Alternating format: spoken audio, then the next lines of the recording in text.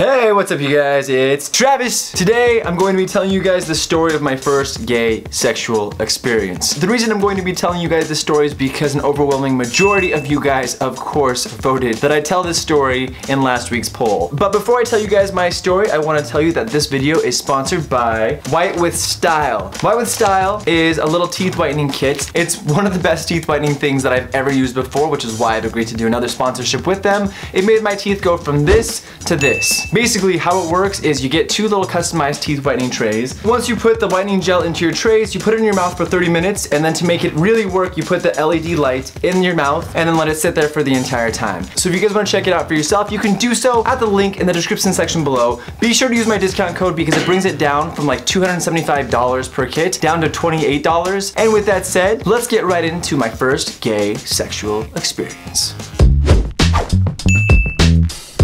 So the story takes place back in the day when I was still in high school. I had a big group of friends that I hung out with. In that group, there was one token gay guy. His name was Seth. I was very cool with Seth and I didn't have a problem with him, but he smelled me. He got the sense of my gayness exuding from my body and he was always trying to hook up with me. One weekend, the 13 of us went to my friend Bryson's place at his cabin in the mountains of Colorado because I'm from Denver, Colorado. So all of us get up there, we get super drunk. Seth, of course, starts to do that same thing he always does where he tries to hook up with me. And I was like, get away from me. And he's like, I see you. I see who you really are. And I was like, don't you say it, bitch. I rebuke you. I rebuke your penis. Because I didn't want the penis. Again, I don't want it. And he just kept trying. So I just kept avoiding him the whole night. Bryson kind of caught on to what was going on. So he kind of took me under his wing. And was like, here, just come hang out with me for a little bit. And so it was nice to kind of be away from Seth. Because I didn't really want that. I just wanted to hang out with my friends. But anyway, Bryson,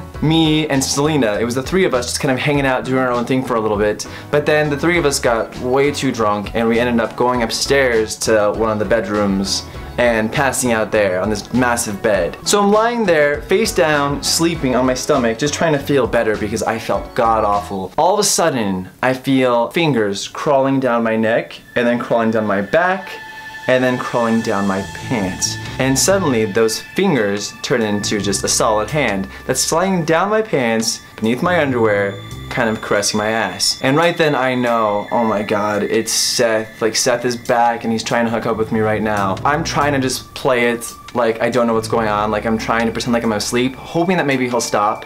He doesn't stop. His hands go farther and farther down my pants until finally I have no choice but to turn back and grab his hand and be like, Seth, please stop. And as I turn up and look to say that, I stop because it's Bryson. No! No! No! And so I think, oh, he must be confused. And so I said, Selena's right there. Because she and Bryson have had a history before, so it seemed to make more sense. In response to that, Bryson looks back at me and he goes, I want you. What's happening? Bryson is the cutest. He's the sexiest guy's guy. I've known every single girlfriend that he's had. I've known him for years and there's not a single moment where I thought for a second that he was gay. And so I'm sitting there just confused. I don't even respond to him. I just look back at him just... And he goes, meet me downstairs in the bathroom. So he leaves, he goes downstairs, I get up and I walk downstairs. Everyone's sleeping around the area by the bathroom.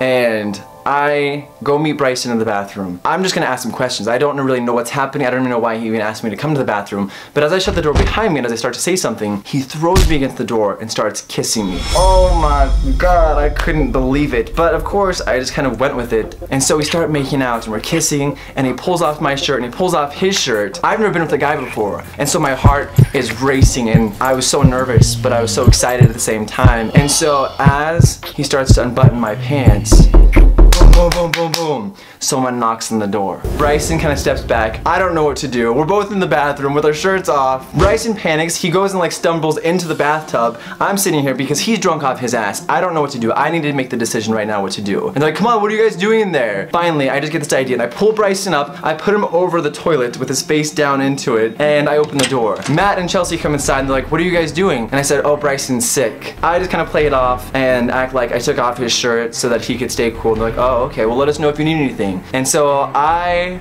just leave. I go upstairs and I go back to bed. Bryson goes to sleep somewhere else as well, and that's the end of it. I'm so sorry, you guys. I just realized that my video was not centered the whole time, so I apologize for that. So the next morning, everyone wakes up. Bryson cooks breakfast for everyone. He's very casual. He's not being cold to me at all. He's just kind of acting normal. So in my head, I'm thinking, did I make this all up? Did I dream that that happened? Because there's no way that Bryson was gay. When we got back to Denver, a couple of days passed, and then Bryson called me and he wanted to hang out. So of course I said yes, and we went and grabbed Chipotle for lunch. I was making small talk. I wasn't going to bring it up again because I was so uncomfortable. But then finally he says, "So, the other night, huh?" I just kind of say the same thing back, like, "Yeah, the other night." And he goes, "So, are you gay?" And I said, "I don't know. Are you gay?" And he goes, "I am bisexual." And I said, "Okay. Does anyone else know?" And he's like, "No." "So, have you had sex with the guy?"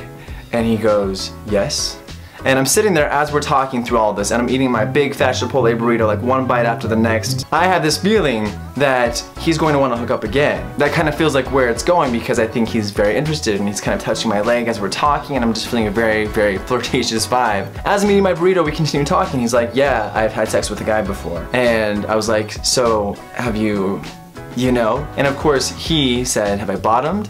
And I said, "Yeah." And he goes, "Yeah, I have. But now I'm just a top." Lord Jesus. I froze right there, and I looked down at this burrito. I looked at all that spicy sauce all up in that burrito. Oh, you had to get the extra spicy salsa traps. I just kind of lowered that burrito, and he's like, "What's wrong?" I'm like, "You know, I'm not that hungry anymore. I had plenty to eat for lunch. I'm just trying to cut back on calories." Anyway, we finished eating our burrito. I could feel my stomach rumbling. Oh, Lord Jesus. I was walking down the street like Cersei in the Game of Thrones. People throwing shit at me saying, "Shame! Shame! Shame."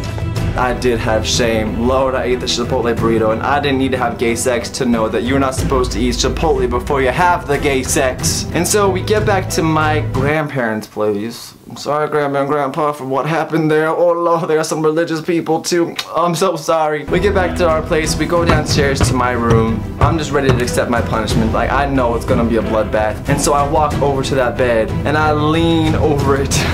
And I close my eyes, just getting ready for it.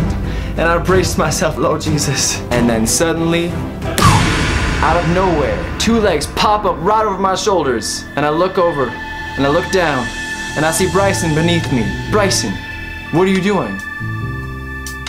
Well, that's when I learned, ladies and gentlemen, that just because someone says that they are a strict top does not mean that they are a strict top. Sparing you guys any other details, that is my first gay sexual experience. It was a good one because Bryson was someone that meant a lot to me. He was a very close friend, and so I was happy to have shared that with him, and it was just one step closer to accepting who I was and my identity. So anyway, I hope it was worth the wait, because a lot of you guys clearly wanted to see what that story was really all about. So thank you guys so much for watching, and we'll see you next time.